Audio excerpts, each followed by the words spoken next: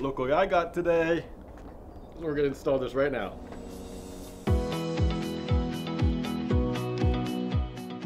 So when we first started TESBROS, it was actually called TESBROS back then, and we didn't sell a single thing. We were just trying to create content, try to add value, and one of the very first video that we put out on YouTube was how to install a charger, because that's what I did before I even got the car. And honestly, I'm not gonna lie, I had no idea. I am not an electrician, and I'm gonna say it again, I am not an electrician. But that garnered a lot of views, and a lot of people said we were doing it wrong. So we're gonna put all the haters to rest today, and we're gonna install it the right way. So I got myself Gen 3. This is a Tesla high-powered wall connector, and this was from my brother of mine. It's a 20 foot. They actually come in 20 and 8 foot, and it's really, really cool. You get this bracket over here, and this is where all the wiring goes in, right? And then there are actual connectors that connect from the back, from the back right here, and then just kind of go in like that. But it is a 3-wire. The minimum requirement that it says on the Tesla manual is 6 AWG 90 C rated. I think that's what they say in the manual. So that's what you want. But a couple things that's different is the older generation one used to have like a dial. This one doesn't. Also, this can be controlled via Wi-Fi, and you get firmware updates on it. So that's really, really cool. You can do top loaded right here. You could do bottom loaded. We already took that out. You could do right, left loaded. It really just depends on how you would like to install. And then this is the other side, obviously, and then this is the glass plate. We are obviously going to wrap this. I just need to figure out what I want to put on this. I don't know. If you have any ideas, comment below, and then maybe we'll wrap it whatever you guys tell us to. But anyway, this is the holder right here, and then you can see it just connects right here. So fairly simple. So let's go ahead and talk about what we were gonna do, and then what we found out a nice surprise. And we'll walk you through, and then we're gonna bring in our electrician. He's awesome. His name's Michael. He does a lot in Chattanooga. He's helped us out at our warehouse. And we'll put his contact information. So if you are in the Chattanooga or Tennessee area and you need a charger installed, you know, he'll hook you up, literally. So let's go ahead. So most homes will have their breaker in their garage, or sometimes, in our case, it's in the laundry room. So we have a standard 200 amp breaker, I believe. And these are breakers, right? And then it actually needs 2 slots if you're gonna do it, because this is gonna be a 60 amp breaker, right? So originally what we had planned on doing is putting a 60 amp breaker over here, right? Wiring it from here all the way inside the drywall over here, and then out here, and then drilling a hole outwards, and then going there, and then running conduit on the exterior of the building. So that's what we were originally gonna do. We don't have a garage here. So that's what we're gonna do, but then we realized when we went outside that we actually had a breaker outside as well. So we're just gonna go from outside, and it makes things so much easier. So we got Michael here, and his business name is Michael Bankston Electric.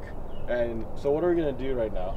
We're going to install the Tesla charger. Uh-huh. We're going to come out of the panel, run a 60 amp line down and down on the end so that the cord will reach your cars to plug in. Sweet. Pretty simple, right? Keep it simple. That's so a lot of these guys are going to ask, okay, how do I keep my electricity bill lower? All right, like I guess like the installation bill lower. What's the #1 thing that drives up cost? The accessibility to the panel. Okay. You have an outside panel here, which is textbook perfect. So Sweet. this is great right here. So everybody just needs to get a house like mine. There you go. That's it. All right, so let's get started.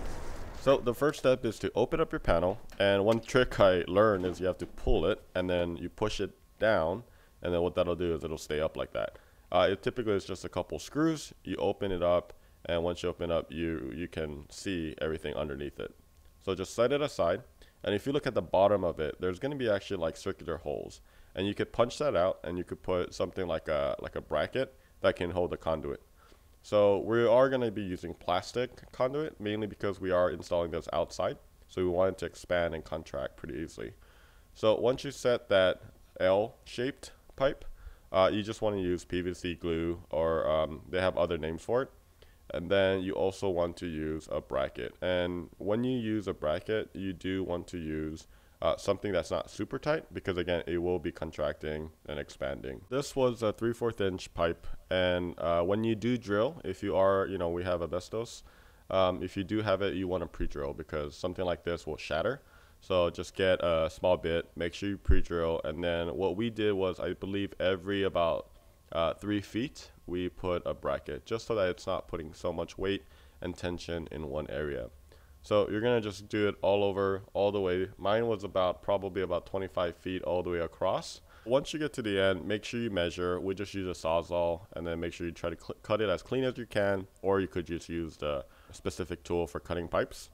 And then you put another L-shaped, and then you want to put another bracket so that you could put it on your charging bracket. And then you want to mount the Tesla bracket onto the wall or wherever you're doing it. The next step is you're going to be feeding a wire feeder all the way across. This was a really fancy one our electrician had. You pull it, and then you're going to start pulling all the wires. So there's going to be 3 wires, right? So there's going to be ground, hot, and hot. So the green one was the ground, and then we had 2 red. Sometimes you can have different colors so you have a better idea of what's L1 or L2. But in this case, supply right now is kind of limited, and these wires are a lot more expensive than it used to be.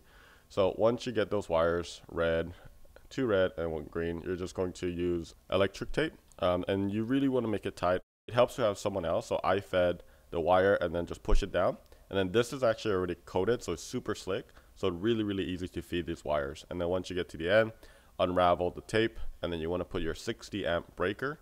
That's what's rated. You actually get 48 amps, but if you want full power, you do need a 60 amp.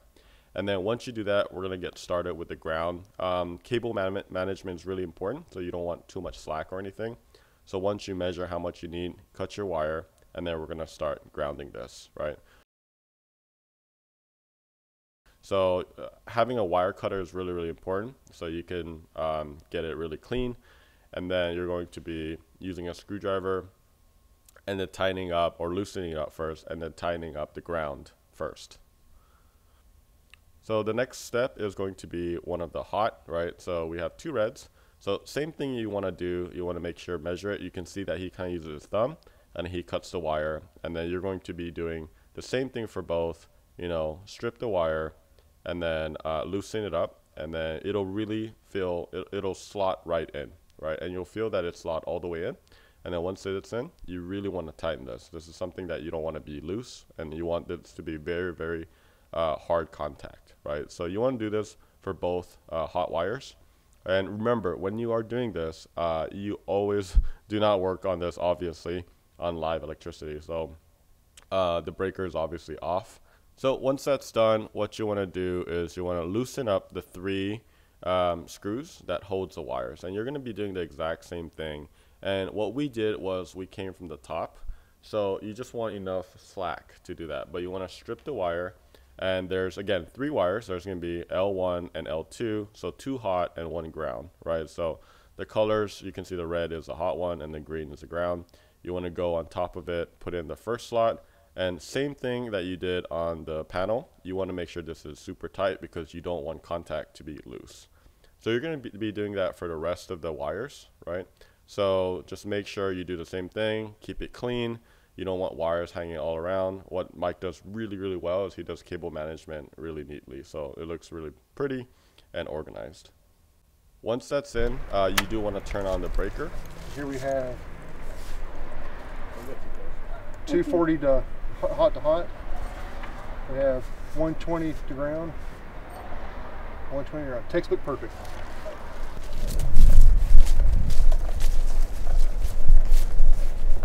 And right here we have 241, 120, 120. It's perfect. So finally, we're ready to put the charger on. It just kind of slots in, and there's actually 4 screws that holds it on, right? So it's going to be 2 in the top and 2 in the bottom, and you just want to hand tighten it first, and then go with your impact drill, and then just kind of tighten it just a little bit more, right? And these are provided by Tesla. All right, so we're finally done. The charger is installed, and it's time for us to test. So again, the breaker is off, so you should not be doing this while the breaker is on. The first step is going to be just turning it on. One thing that you also want to do is make sure you label it. This was in the outside, so I don't have a lot of breakers. That's confusing. However, most people will be installing it with their main breaker. So you'll probably have your dryer and your other things. So just make sure you label it.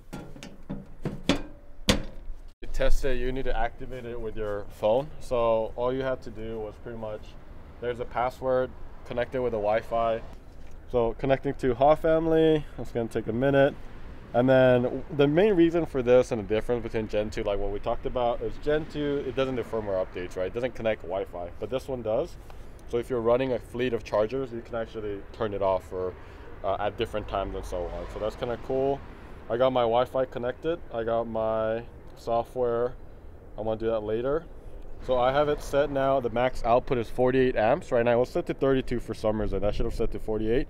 Maybe the setup was wrong previously. But we have a 60 amp going out here, so your max actual output is gonna be 48 amps, which means it's gonna be about 45 or 44 or 45 miles per hour on your car. So we are good. It is activated. It is running. We're gonna do our first test on the Tesla now. Let's check this out.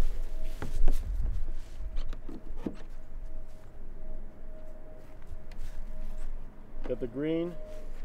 Look at that. And let's go inside and show you. We're getting 16 amps right now, 11 miles an hour. But you can see it's gonna get to 48 amps. We are good. So thank you so much, Michael, for this was awesome. No hiccups at all because he's awesome. There you go. Do you have anything you want to say to anyone about to get a charger? Just make sure you have your power and your panel, you have room for the breaker and the capacity to put it in. Yeah. So I remember you actually helped us out in our warehouse where you had to move our breakers a lot, if you remember that, and you moved like all that stuff. Yeah, what you can do, you get piggyback breakers or mini 20s and or 15s, and you move them up to create space inside the panel. So they're by code. It's a you know, they're from the factory. So you move them, put the breaker in, and you got space. Awesome. Or you have to add a sub panel if there's no space. Yeah, well that costs a lot more money. It does more money. Yeah, way more money.